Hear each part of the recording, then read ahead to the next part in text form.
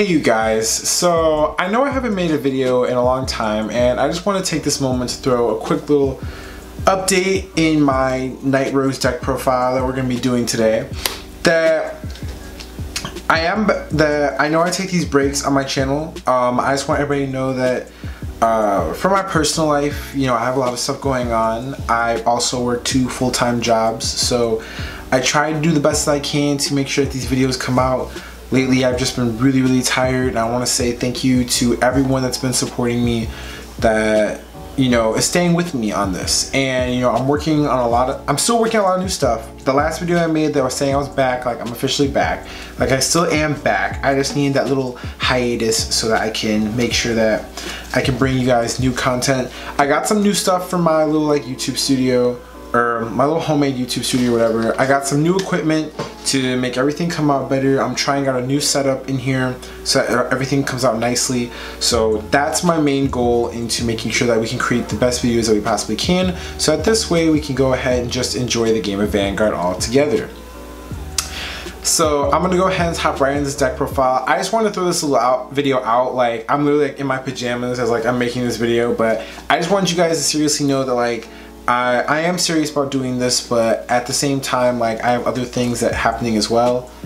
I have another YouTube channel that I just started, and I need to hop back on that because I've been a week away from that. But that's just all I want to say out there. So thank you to everyone that's joining the channel. Hello and welcome, and thank you to everyone that's subscribed to the channel. I just want to say thank you so much for staying with me on this journey that we're going, and we're just going to keep on growing and growing and growing together. So without further ado, let's hop into our Nightrose deck profile for the November 2020 meta. To the next slide we go. Alright, so you guys, thank you so much for joining into today's video. Today we are going to be talking about Vampire Princess of Nightfog Nightrose for the November 2020 meta. I've been playing this deck for the last month now. I did pick up this deck recently. I was playing the other 2 decks I have coming up, which are Cocytus and Nightmiss. I got the whole granblue lineup that I've been playing and testing out. I'll make sure to leave those videos down in the link description below.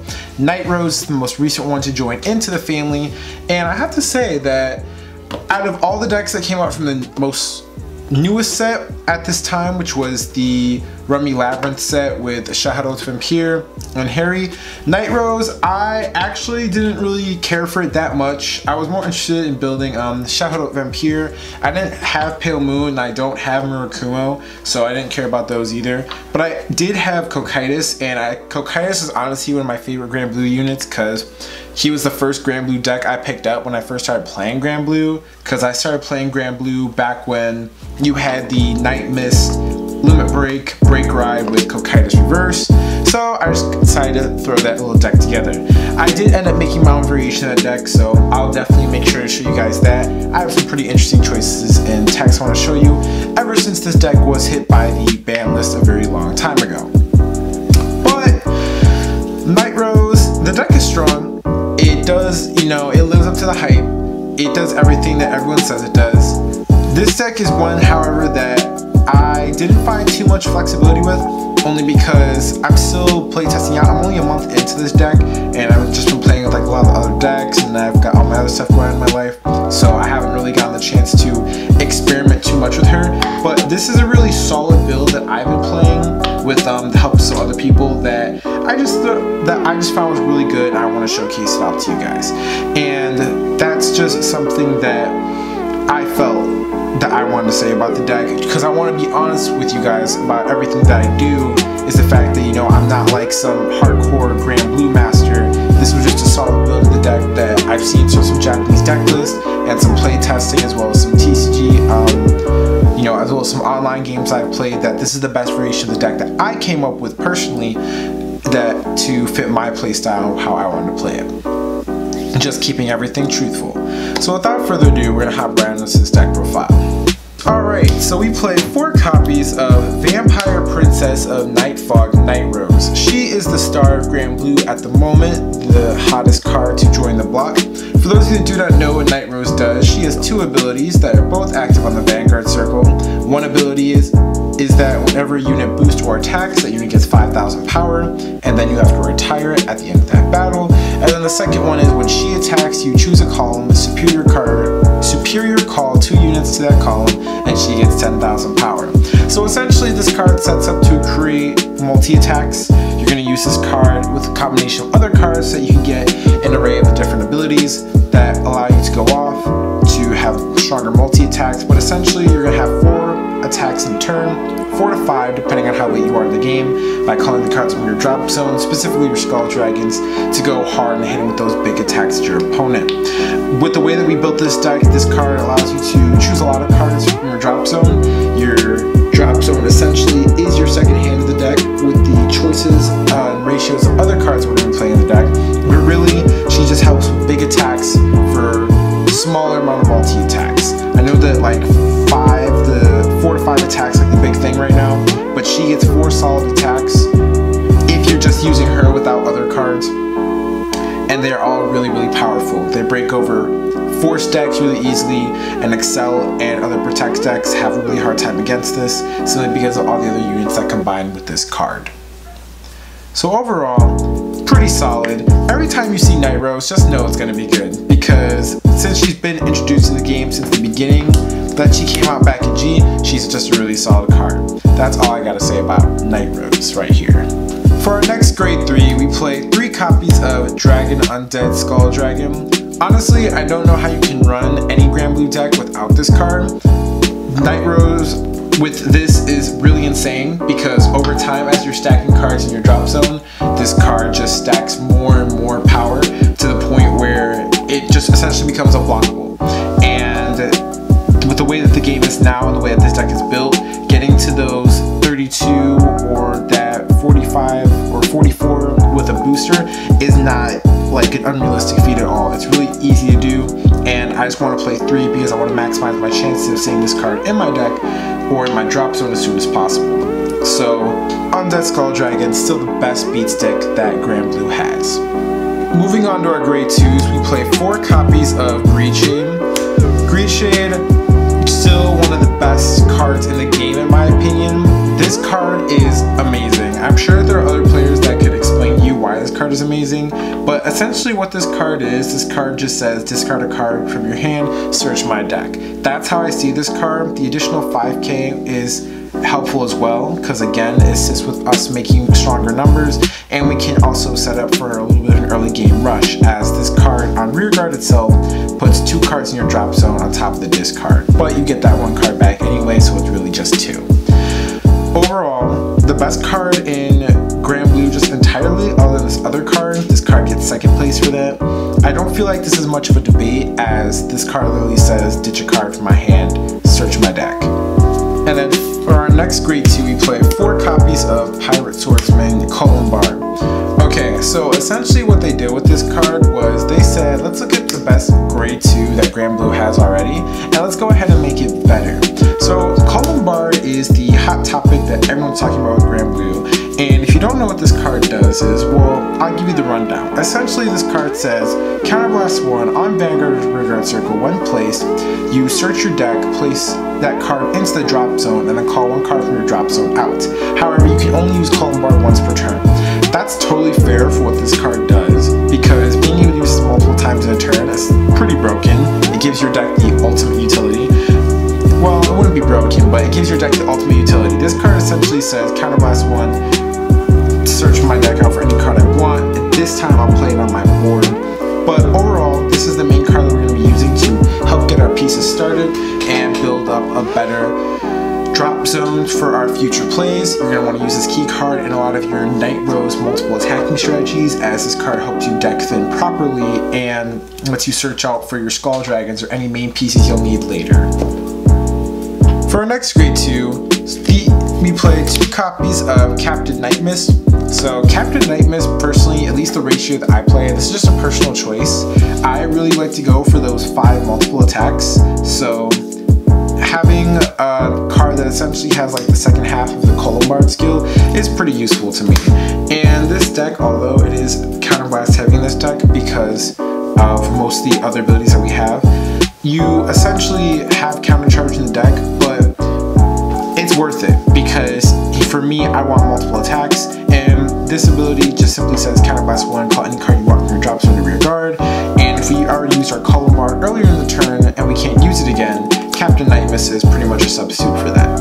And then for our last grade 1, I play 1 copy of Storm Ride Ghost Ship. So I only play 1 copy of Storm Ride Ghost Ship because honestly, I don't really go into this card that often. For me, personally, I like to kill my opponent as soon as possible. So the moment that I start seeing those Skull Dragons in there, my brain kind of just automatically goes into that. Unless I'm in a game where like I had a G assist or I'm struggling really hard in card advantage, simply because of the way that my trigger lineup is with this deck, then I'll go into the whole Banshee Ghost Ride Ship play. But I usually don't see this card that much, or usually call that card that much, unless I use column bar to search them out.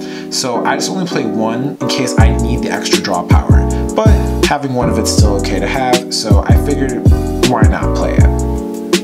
Alright you guys, so we're going to go ahead and move on to our grade 1s. I play 2 copies of Ripple Banshee. So I'm playing 2 copies of Ripple Banshee simply because she helps us get stuff out of our soul if we need key pieces, like let's say we rode into our column bard, or we have a card such as our Dancing Cutlass, which you'll see later in the deck, in the soul. So having her out to get cards out of our soul and build up our drop zone is good, as well as the additional draw. This is the column that I would combine with my Storm Rider Ghost Shape, like I was saying earlier, if I wanted to get extra card advantage, because she'll draw me a card at the end of the battle he attacks, he'll draw me a card. So having 2 of her in the deck is what is essentially needed, so that we get cards out of our soul and get more draw power. For my next grade 2, I played 2 copies of Skeleton Sea Navigator.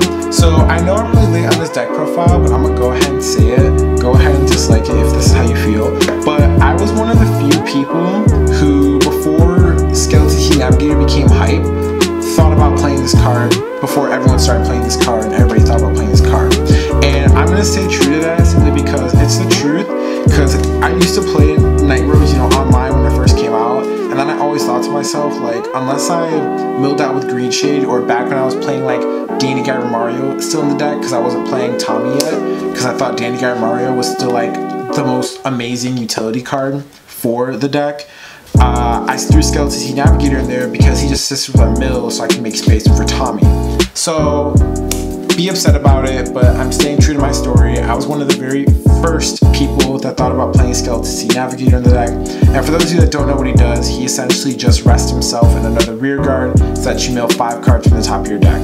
And the reason why that's important is because since we play a variety of cards in our deck, we want to be able to make sure that we can build up our drop zone so that by the time that we go into our Nightrose, we'll have a variety of units we get to call from depending on where we're at in the game. Like if we're going second, we want more card advantage, we can go into our Banshee and our Ghost Ship play.